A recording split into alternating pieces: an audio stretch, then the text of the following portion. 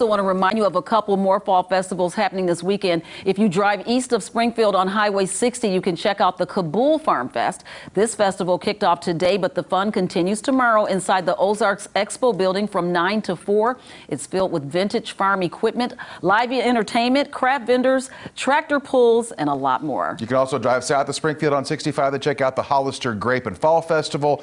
A lot obviously happening here locally over the weekend, so get out there and enjoy the festivals in the Ozarks.